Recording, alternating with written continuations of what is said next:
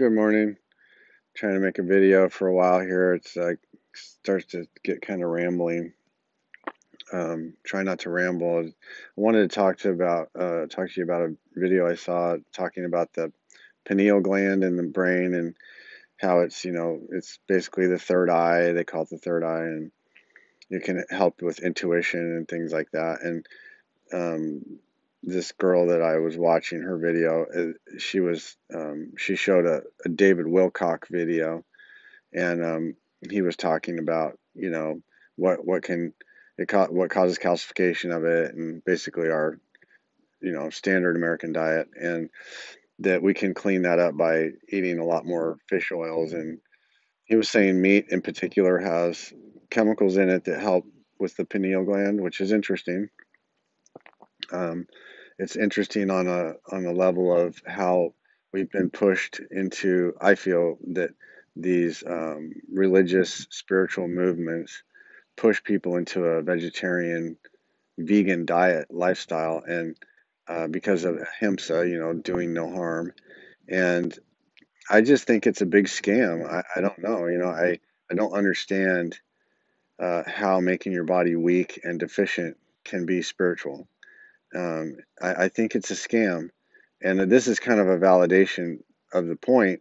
It's not, not that I need validation. I'm doing the diet that I'm doing because my health, and it's helping me become healthy again.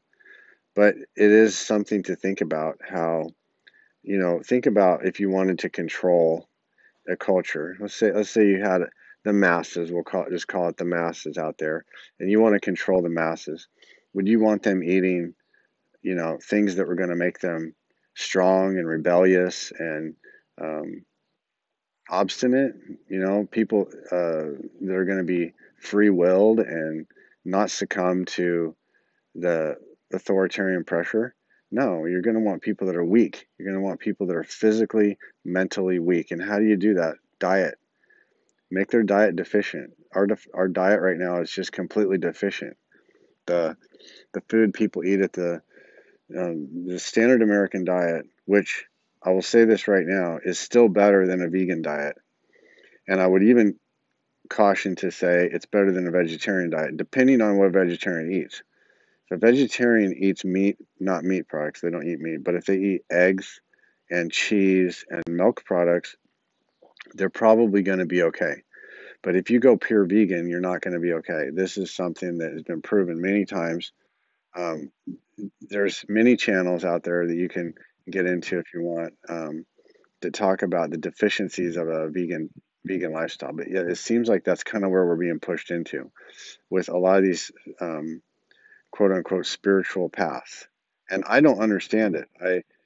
I just don't get it. I've never seen someone have a near death experience and talk about, oh, they told me that I was a meat eater, so I'm not going to heaven or something like that. And do no harm, the concept of do no harm is, that there's a lot of stuff to that. There's a lot of angles to that do no harm. And it could probably, they probably wrote up, lots of, uh,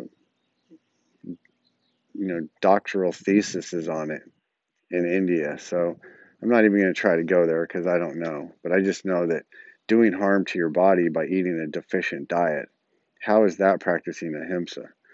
You know, if you should protect and take care of anything, it's this body that you're living in. And, you know, I guess you could say that's being selfish, but ultimately, if you don't have your physical health, and we all know this, if, once you lose your physical health, you ain't got much. And it's a mad scramble to try to get back to health, and it's very confusing and very there's a lot of disinformation out there that keeps people in this sickened state. It's easy to go to the doctor and have the doctor tell you and prescribe to you. It takes the brain work out of it. But the reality is, you can have your greatest spiritual growth from being sick, being ill, trying to come back from an illness, trying to work your way back from an injury. These things require mind, body, spirit, combination. And I think it's part of developing not free will, but part of developing, you know, uh, manifestation. learning to manifest reality. It can teach us a lot when we're sick.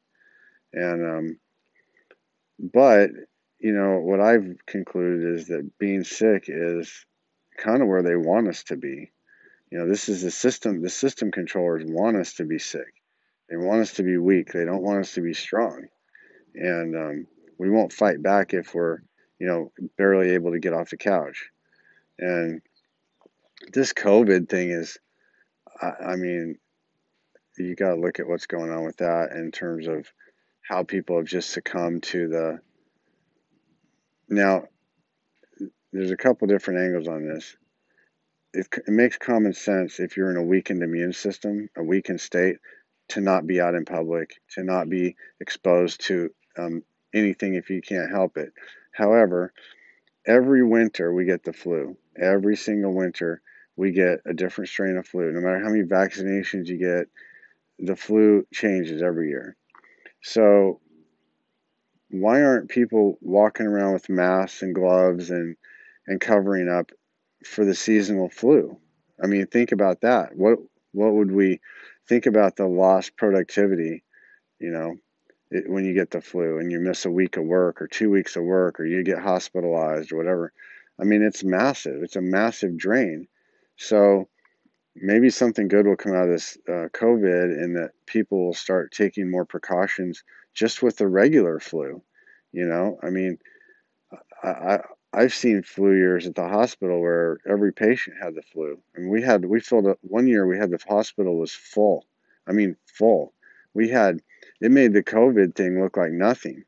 I mean, we had people on vents. We had the floors were just filled to the capacity with flu patients, and nobody freaked out. Nobody shut the country down.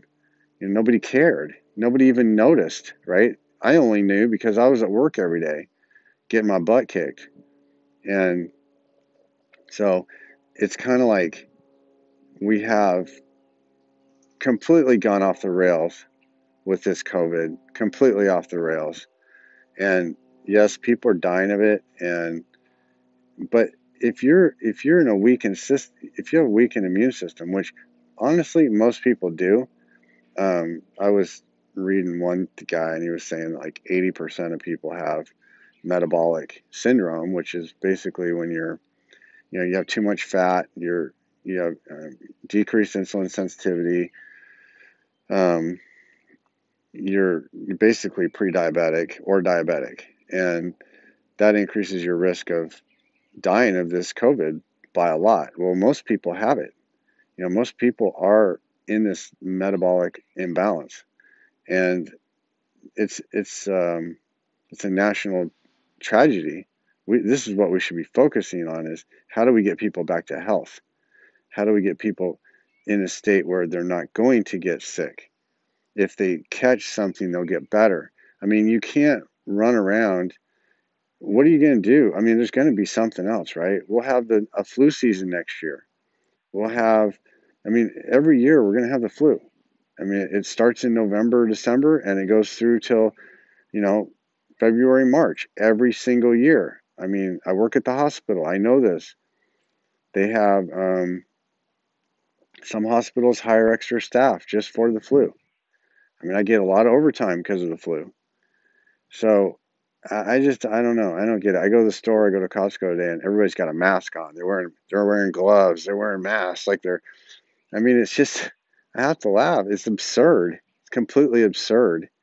I mean, if you're metabolically healthy, and for me, that means, getting off of the carbs, getting off the sugar, getting off the crap. If you're metabolically healthy, you're going to be all right. You're going to be okay, you know? And another thing too, you're going to die of something. We're all going to get sick and die. Well, we don't necessarily get sick.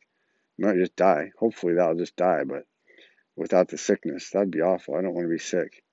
But if you're in a state of constant inflammation, like most people, the chances of catching something are very, very high. They talk about this COVID causing a cytokine storm. So basically, if you're in a state of inflammation all the time, and then you get exposed to something like this, your body overreacts.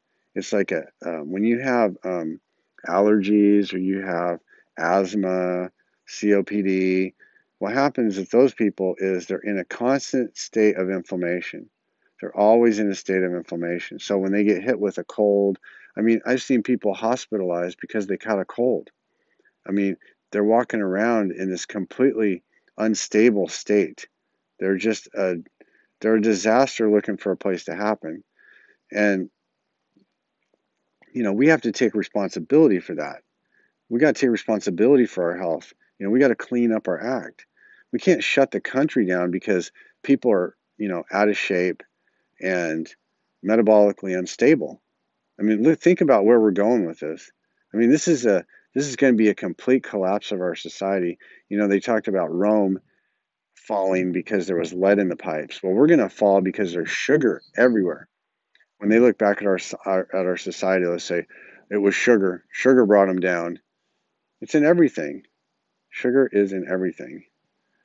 So anyway, kind of a rant, but hope you have a good one.